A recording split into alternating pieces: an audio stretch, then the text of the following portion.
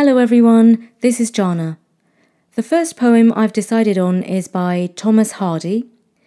Other well-known poems by Thomas Hardy include The Voice, The Ruined Maid, The Oxen, A Spellbound Palace, and that's just to mention a few.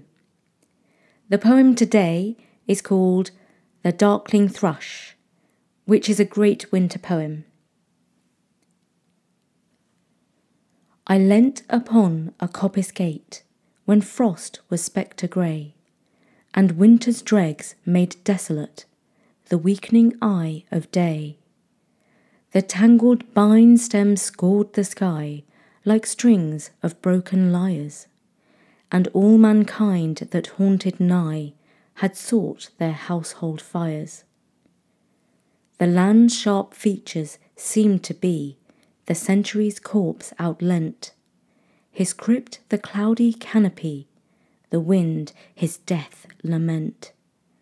The ancient pulse of germ and birth was shrunken hard and dry, and every spirit up on earth seemed fervourless as I. At once a voice arose among the bleak twigs overhead, in a full-hearted evensong of joy illimited. An aged thrush, frail, gaunt and small, in blast-beruffled plume, had chosen thus to fling his soul upon the growing gloom.